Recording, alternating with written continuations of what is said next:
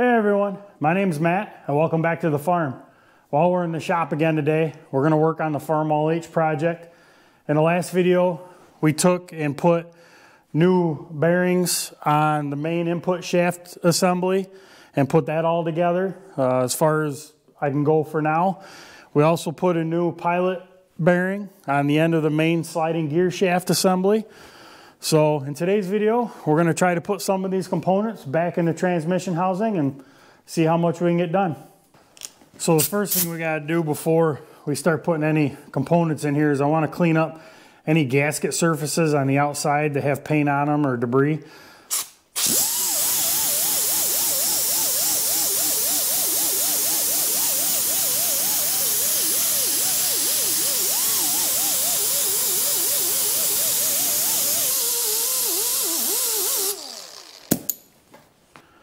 So the last component out will be the first component to go in, is this counter shaft assembly.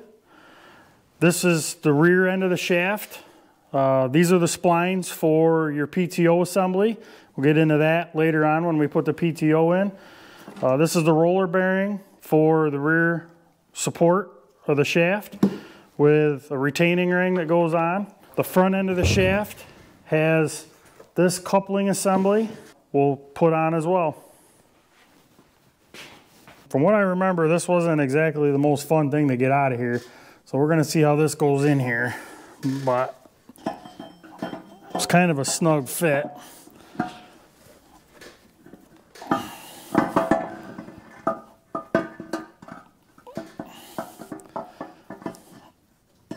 Well, it's down in there.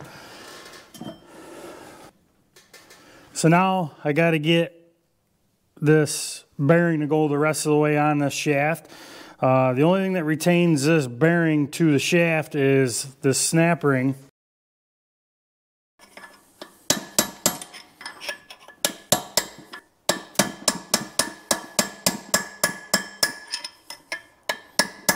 There, that bearing's seated the rest of the way.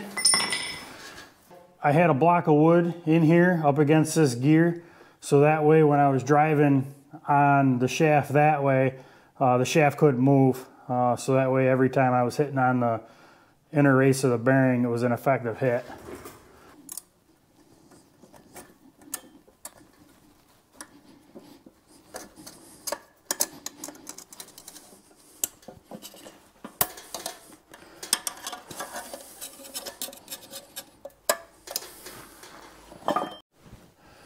So now we're going to see if we can't get this shaft and the bearing, rear bearing started in its bore and get the shaft slid in place.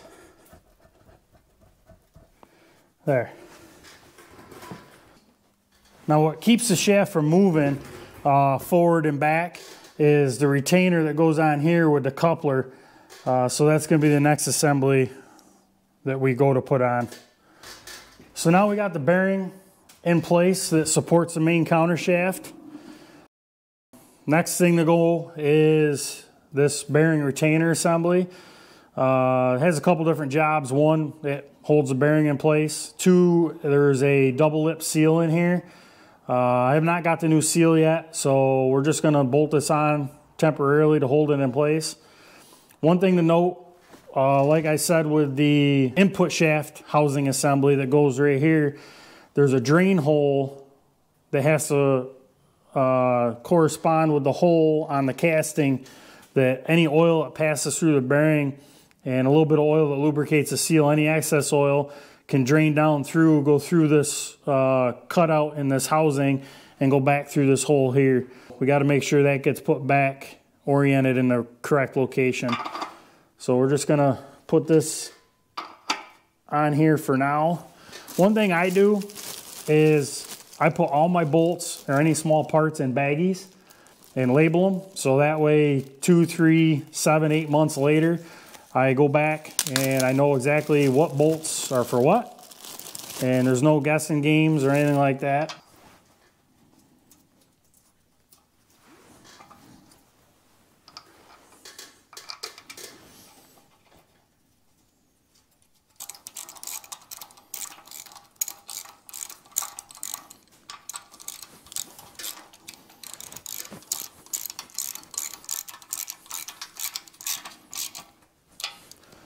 Now that those bolts are snugged up, I'm just going to slide this collar in and thread that on a little bit. So I forgot when I took this apart, I kind of buggered up the end of the shaft just a little bit. So I had to take the bearing retainer back off and use a thread file and clean up the end of the shaft just a little bit. Wasn't a lot, but I was able to get this coupler to screw all the way on. And so now we're good to go.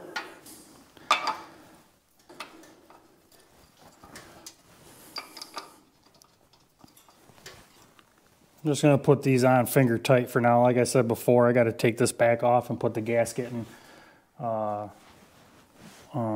seal in there. So now we should be good to go getting this started.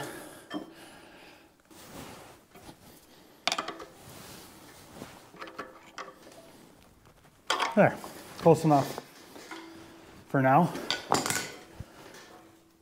Spins over. No drag, we're good to go. So now that we got the countershaft assembly in, we can put the reverse idler gear assembly in.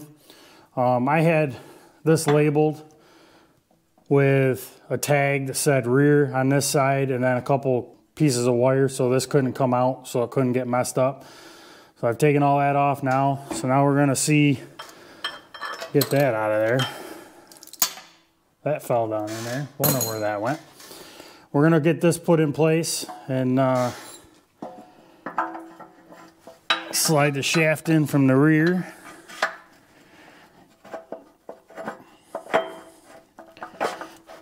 You gotta make sure it's lined up and splined into the counter shaft, otherwise it won't slide in very easy.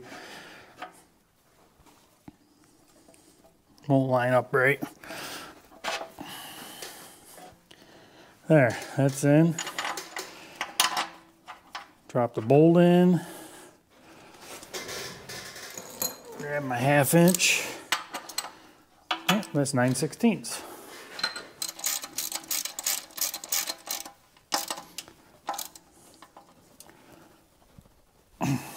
There, that's tight. So now that we got the counter shaft in place and the reverse idler assembly in place, I just like to rotate things, make sure everything spins freely. Every time I add a component, I always do that just to make sure there's no binding or, you know, if anything's changed since adding that new component. Because then if something did change, then you know you got a problem.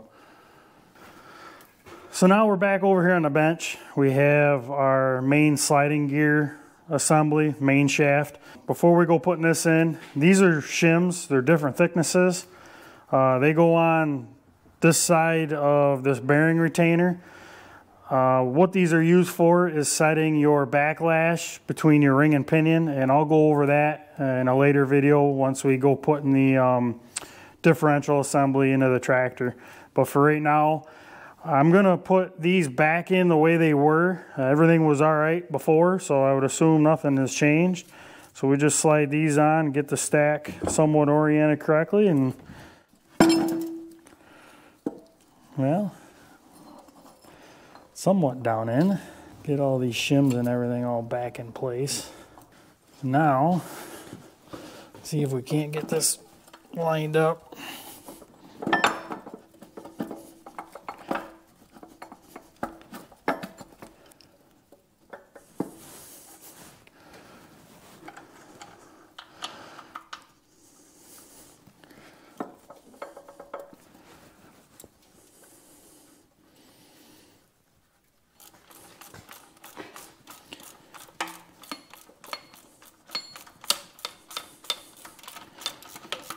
Go a little at a time on each side, all the way around.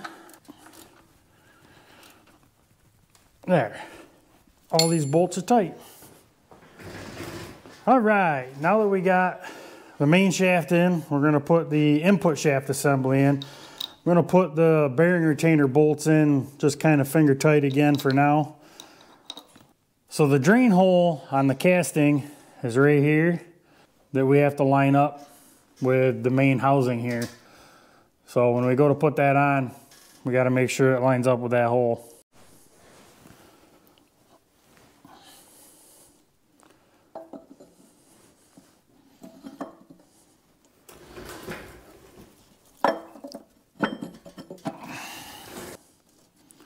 Kind of get a couple bolts started here just to help locate everything before I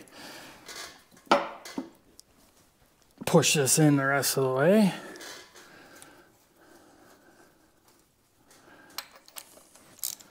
Kind of want to just test fit everything here to make sure everything's going together all right, and before I go putting gaskets and seals on.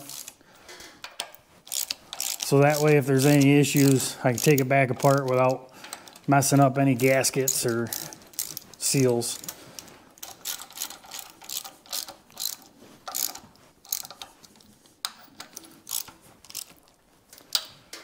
There, those are all snug. All right, so now that we got the transmission gear sets all back in the housing, I want to go through and make sure that everything functions like it ought to. We're going to start right here at the beginning of the power flow coming into the transmission via the input shaft assembly. This gear here is for your belt pulley. It has no bearing on power flow through the transmission. Its sole job is to run the belt pulley when that is in operation on the tractor. This row of teeth is for running the counter shaft down below. They're in constant mesh all the time. And then later on I'll explain what this set of teeth here is for. Right now we're in a neutral state. I'm going to rotate this counterclockwise and you'll see how the input shaft and the counter shaft are rotating. You may also be able to see in the background that the reverse idler gear is also turning, but this main sliding gear set is not. That is neutral. So to achieve first gear, there's a shift fork that engages in this slot on the gear. Each one of these 3 gears has the same slot. When you shift the transmission in the first gear and you pull that on this Farmall H, you actually go all the way to the left and pull it back for first gear. You're actually pulling this gear forward into a gear down below on the counter shaft. And as I start to rotate this, you'll see the difference in speed, how the input shaft is spinning at a much higher rate than the driven gear or the main shaft of the transmission, the sliding gear set. That's first gear. So now if we take this out of first gear and slide this over into second gear, we're going to spin it the same rotation, same speed, but now you'll see this main shaft has actually picked up speed a little bit. So now if we take this same gear that we ran for second gear and slide it the other way and rotate, now you'll see that this main shaft has picked up even more speed. That would be third gear. So with every change in gear size, depending on whether it's the drive gear or the driven gear, that changes your gear ratio and either speeds up or slows down the tractor.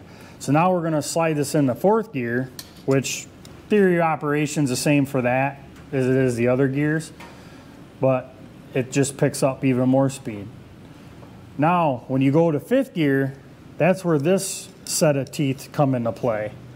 Fifth gear is actually, when it's locked in place, is a direct 1-to-1 drive ratio through the input shaft all the way out the main shaft and into the differential. This is a 1-to-1 gear ratio. They're locked together. You have no gear reduction going on through the rest of the transmission. So now that we have this back in a neutral state, I'll show you how reverse operates. So right now you have the counter shaft below rotating the opposite direction as the input shaft. But if you'll notice, this reverse idler gear is actually rotating the same direction as the input shaft. This reverse idler gear is in always constant mesh as well to the counter shaft. So when you shift this into reverse, what happens is you slide this gear back, and this gear now is in constant mesh with the reverse idler gear.